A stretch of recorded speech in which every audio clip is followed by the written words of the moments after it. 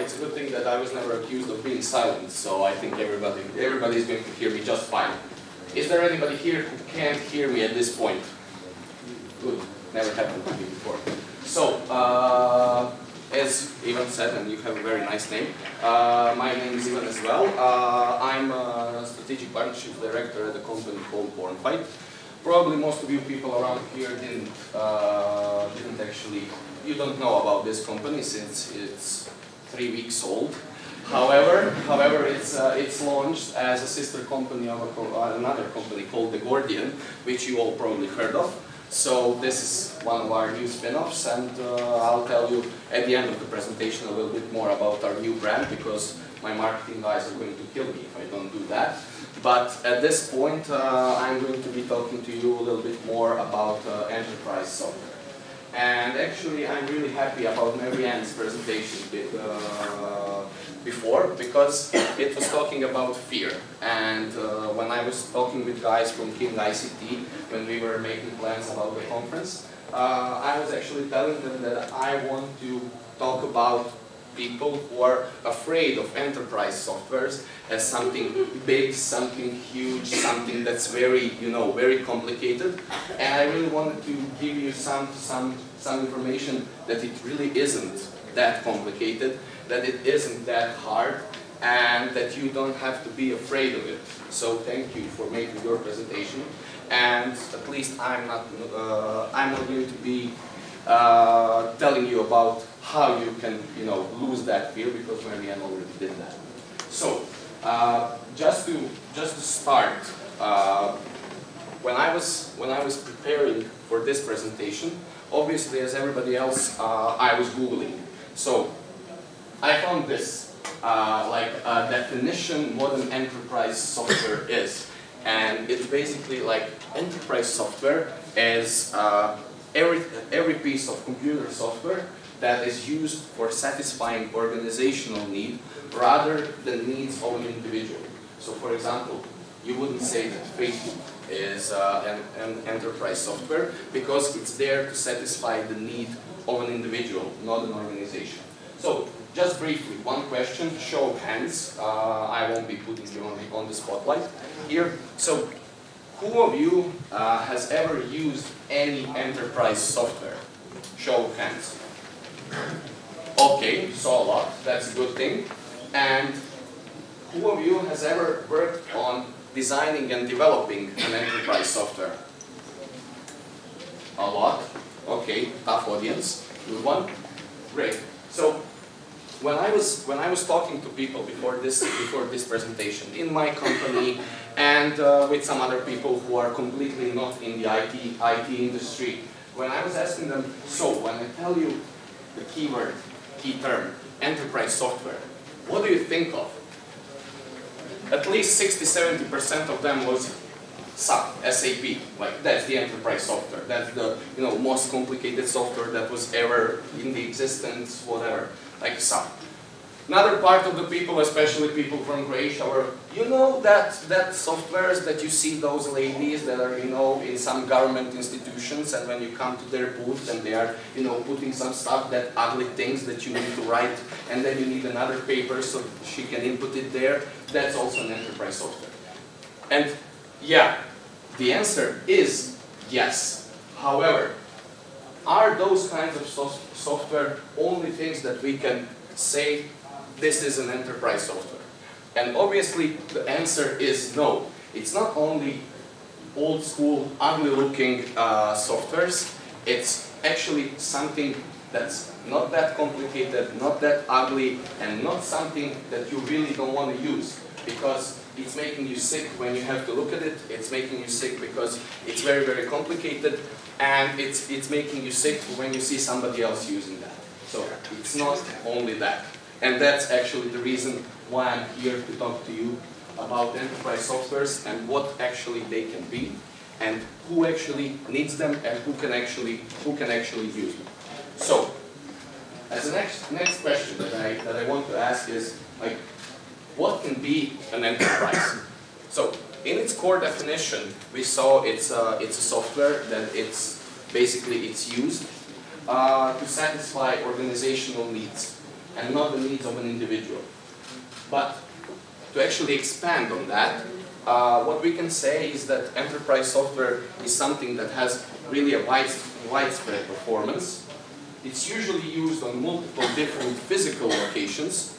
Also, it has a big focus on scalability, robustness. It has to have the ability to handle multiple users. It has to have the ability to handle when you get more users at some point, then you have to scale it down, then you have to scale it up. And also, it's something that's business oriented, and I would dare to say that it's something that's usually mission critical for your business. Basically, something without what your business cannot survive, or at least it cannot function in an efficient way as it does with using that software. Also, one other thing is that usually enterprise software is something that's centrally managed. But when I was thinking about enterprise softwares, usually the first thing that comes across my mind, at least, it's desktop applications. You know, you have an enterprise software, then some IT guy comes to your computer, he plugs in a CD or USB or whatever, installs that, and this is what you have on your working station. This is your software, and they do that with a lot of different people. In my mind, especially today, when everything is cloud-based, that's not really efficient and that's not really scalable. So, what about platforms where an enterprise software in today's modern times should be, where it should exist, and what it should do? Let's think about the behavior and what are regular users used to nowadays. So even though when we are talking about enterprise software, what we are saying, it's a software that satisfies the needs of an organization, not an individual. However, the organization is a thing that's comprised of individuals. And what you need to ask yourself is, how the individuals that are the part of this organization, how are they going to work with this software? So basically, today, users, individuals are on multiple platforms. Even me today. I have my cell phone, which basically is connected to this laptop, which is connected to this screen. I'm constantly on two or three screens. So basically, modern enterprise software is a cloud-based solution, which exists on all of the platforms that you have. Your desktop computer, your laptop, your tablet, your mobile phone, even your smartwatch if you have it. Obviously, when you think about that, you won't be putting all of the features of an enterprise software on your smartwatch. However, if you're a manager and you need to have a look on the data or a report that your enterprise software gives you, why wouldn't you do that when you're on the move from your mobile phone? Why do you need to go to your laptop and actually drive the report from there? You will use that enterprise software on your laptop when you need to do some heavy lifting, some heavy work. However, why wouldn't you have a reduced version on your mobile phone or even some sort of notifications on your smartwatch? Because this is where enterprise software needs to go, actually to follow the behaviors and expectations of users. Obviously, cloud solutions are a little bit more easy to actually upgrade because you do it centrally on your cloud, everybody gets an update, and it's great. Just a few short examples of enterprise software that I worked on with my colleagues from my company, just to set the bar to see that not everything complicated is an enterprise software. So first example, the software is called Eye on the Goal. It has very catchy name. What we did here, we have a client that is in a specific industry and a specific niche of that industry. So it's an educational industry, and the niche is consulting for educational school districts in the US. So what they do, they basically go to a school district which has like 5 schools or 15 schools or 30 schools, and they develop a 5-year or 7-year development strategy for that district. What happened was they would develop a strategy, but the strategy wouldn't be implemented. And they came up with the idea, why wouldn't we help those districts, these organizations, to actually implement those strategies with using an enterprise software, a software that's built for a specific niche, for a specific need, and that's basically mission critical for those districts in order to advance, in order to create progress, and in order to be efficient and successful. It's not complicated, it's not ugly, it's not desktop based, it's cloud based, you can access it from all of your devices. So that's modern enterprise software. Another example, one thing that we actually did for ourselves in our company. So we were having a lot of pain with choosing time tracking softwares. I think you all know why time tracking softwares are important. Basically, you need to keep your budget straight, you need to keep track what your people are doing, and basically, you need them. So what we did, we created a specifically time tracking software, which is an enterprise software because it actually serves as something that will fit the organizational need, not an individual's need. And we created it for ourselves, where you have different layers of users, where you have different things that you can see on different platforms. But it is an enterprise software. So the question that I'm asking is, usually an enterprise software, you can watch it from two different perspectives. One perspective is, I have an IT company and I want to build that software so I can use it as a revenue source so I can sell it to other companies that they might want to use it. Another thing is, okay, I'm also an IT company, so I have resources. I want to build something that will help my business grow, not for selling to other organizations, as a software for internal use. So these might be the cases when you're thinking about actually building an enterprise software. However, when you come to this point, there are some questions that you need to ask yourself in order to see, does it make sense to build an enterprise software? So, first thing to ask is, like, do I really have a problem? Do I really need to invest time, money, resources in order to build an enterprise software? What is the problem that I'm solving? In two examples that I showed you.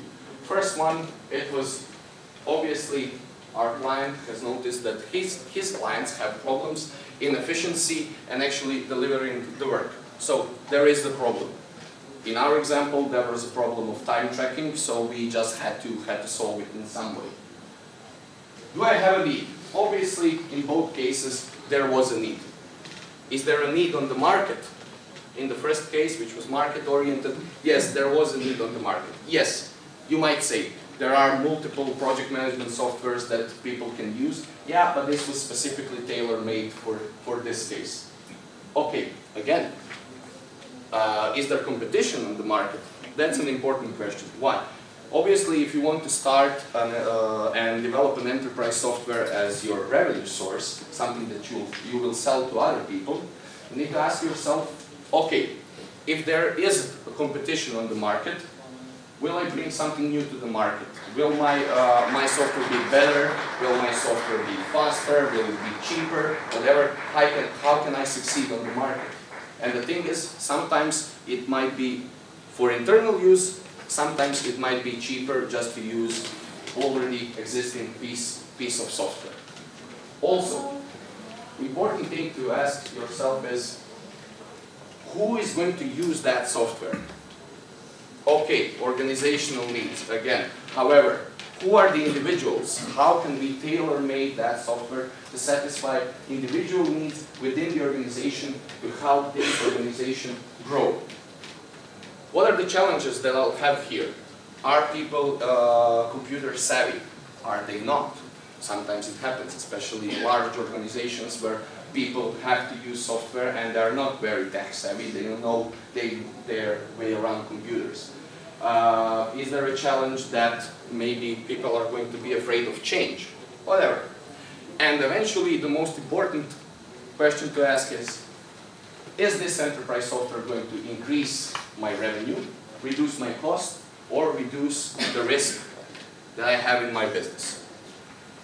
And then you come to the point where you say, okay, I answered all of those questions, but resources are expensive.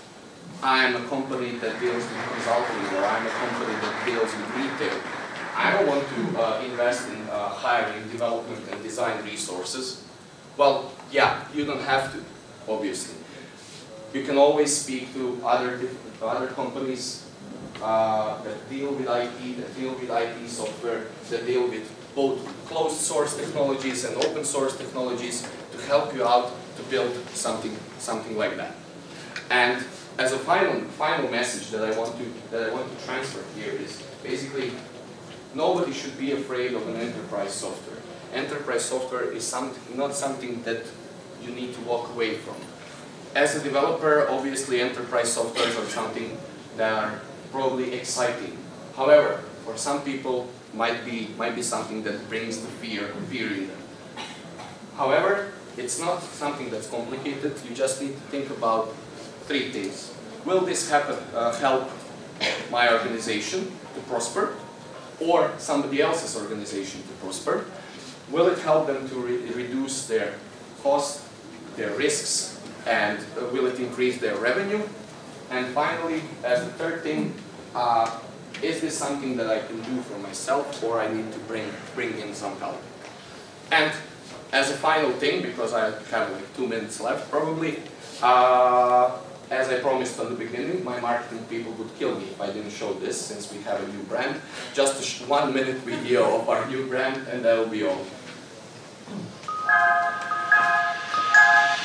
We strive to grab new possibilities, not to stutter or trip, but to walk with determination, to walk with passion, decode the known and the unknown. We are not passionate about making headlines. We want to make progress, create an advanced future that will help people in their everyday lives.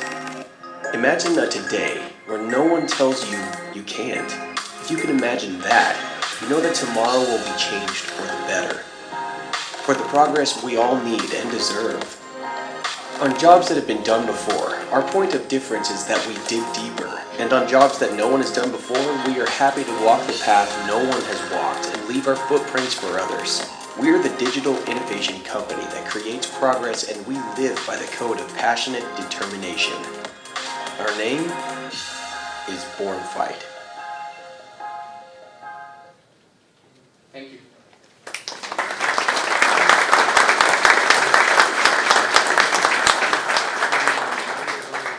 Okay, we have 2 or 3 minutes for Q&A if you have for Iva.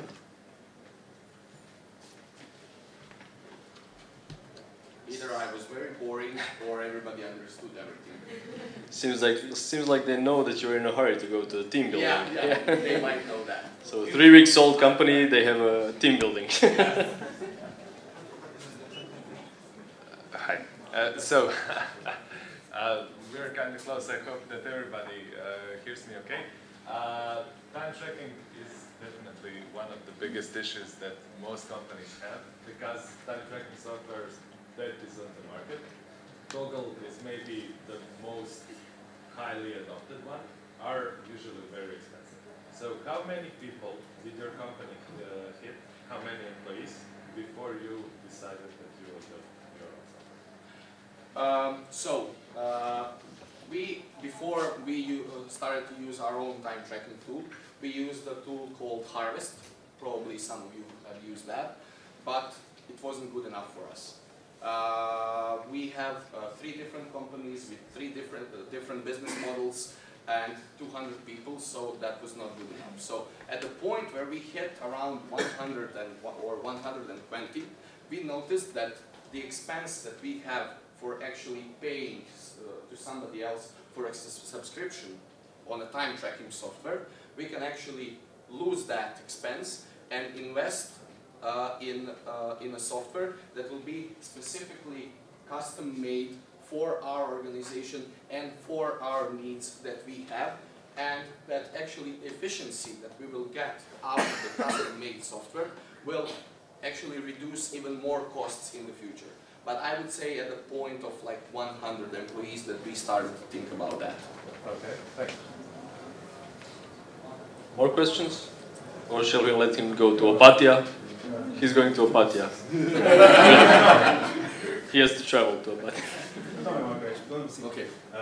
Is it going to white label? Would it be enterprise if it's white label? So if you white label that solution, yes. And offer Yes.